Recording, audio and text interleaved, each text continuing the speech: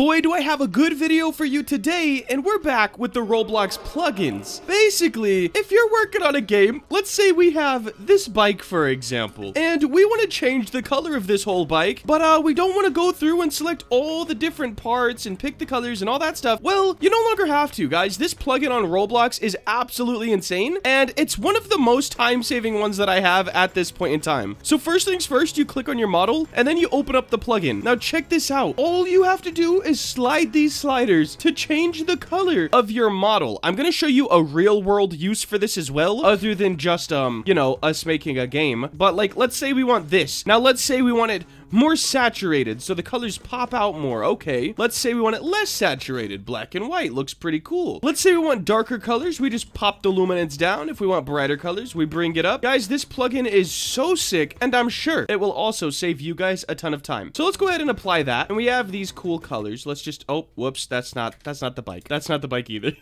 Let's put that back right there, and let's open up this. So right here is a map that I'm working on for a YouTuber, and they have these tools. Each of these tools need variants. So they each need to have 5 variants. We're just going to duplicate them 5 times. And now all we have to do is grab one, open up our thing. Boom. We don't have to click all the colors. We just move this a little bit. Boom. Now we have a variant. Let's bring our saturation up to change the color of down here as well. Apply. Variant 1 done, guys. We just do the same thing again. Move the slider. Boom. We can move the saturation up as well. And as you can see, all the colors are different again. Let's do the same thing. This plugin is just, it's so helpful. Let's move it the other way this time. Maybe we'll go like something like this. Nice. And then the last one, let's grab one more color. Now, one thing that would be cool as like an update to this plugin is if like you could have a preset, right? So select a group of models. Boom. And then just click like go. Or I don't know what the button would be, but just click one button and it randomizes all the colors of the models. I don't know if it would help everybody, but for use cases like this, where you need multiple variants of the same thing, it would definitely help a lot. Ooh, we could do like a black and white version. I think that's actually sick. Let me do one over here too. We'll go this one. For some reason, black and white stuff looks so cool on Roblox. I don't even know why. I'm gonna do that for all of them real quick. Just have one version that's black and white. And then the highlight on it makes it look cool as well. Oh man. The little bucket, our pickaxe, there we go. I think I'll probably just harsh change these colors because it didn't really work with that. So just go at instant black and white like that. And then the spoon, I guess we'll just make it white with a highlight. Perfect.